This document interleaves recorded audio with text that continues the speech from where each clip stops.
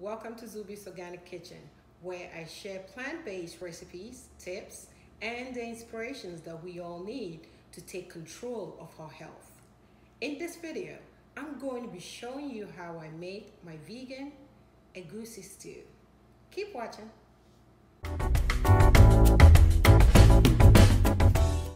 Hi guys, if you're new to this channel, please take the time to hit the subscribe button for me. Let's get cooking. So let's look at the ingredients that we're going to be using for this dish.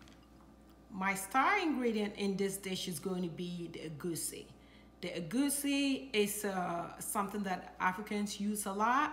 It's just like melon seeds. Actually, it's also called melon seeds, but it's not the regular melon seeds. The regular melon seeds look a little bit reddish.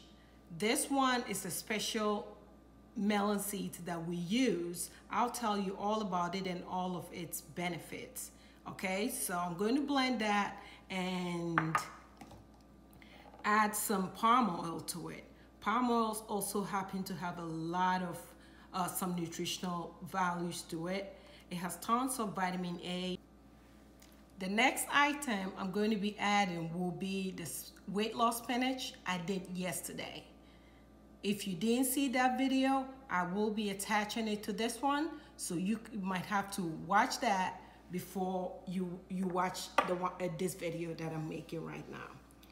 This also proves to you that a lot of the dishes are very versatile.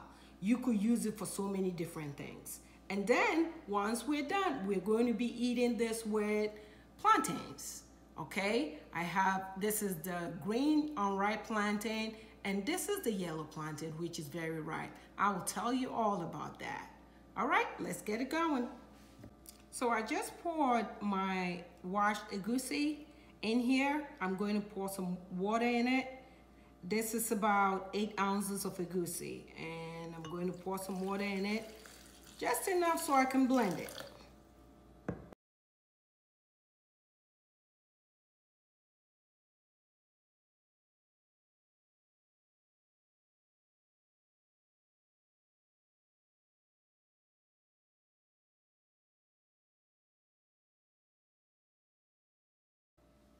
I believe my egusi is good.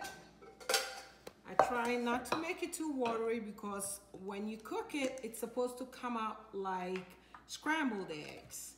So I'm going to turn it on over here. This is how it looks. I'm going to turn it on over here. Everything goes into this little pan, and then I'm going to add some palm oil to it. I believe about 4 tablespoons of palm oil should do. Usually when people cook it in Africa, they add a lot of oil in it. I try not to do too much grease. While palm oil has some nutritional values to it, there are some people who are saying that it's sort of not good for your cholesterol. So it has its benefits and I guess some of the things that are not so good, so you don't want too much oil anyway. All right, so I'm going to pour my palm oil in here.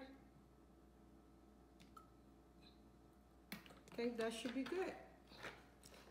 And then I'm going to keep it, I'm going to put it on fire. You don't want to have too much fire to it.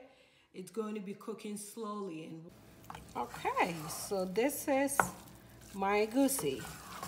When it's done cooking, it looks exactly like scrambled eggs. So as you can see, I'm boiling my plantains. While I do that, while it's cooking, I'm going to go ahead and finish up my egusi stew. So this is the spinach I made yesterday. Usually what happens is you prepare the egusi, and then you prepare the spinach, and then you put the two together.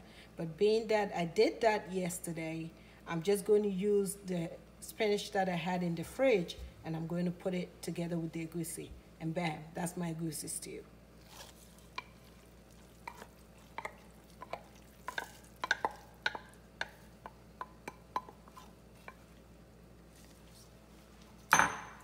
This is also a dish that a lot of Africans put meat, you name it, they put in it. But this is my version of it. I don't like too many different ingredients. I try to keep it as simple as possible and as healthy as possible. You can definitely add meat to it or fish, whatever it is you want, you can add it to it. But I don't. I usually will bake.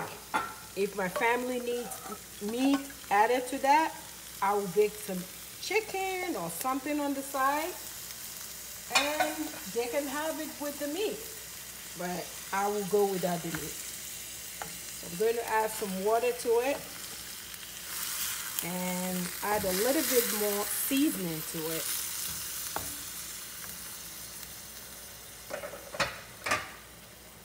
I'm going to be using the African seasoning. One of it is just fine, okay? We call it the Maggi seasoning.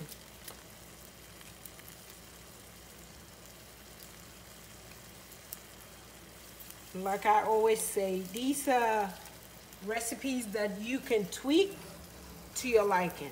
If you want to add more pepper, add more pepper. You want to add more salt to it, add it. But I will caution you against using too much sodium.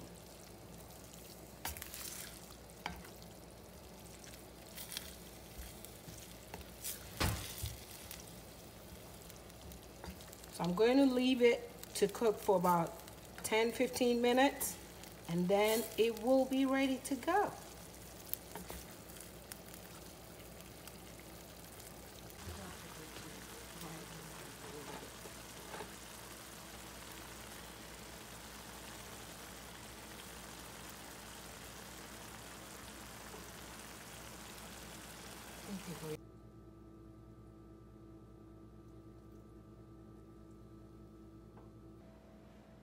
There you have it. My vegan egusi stew with boiled green plantains.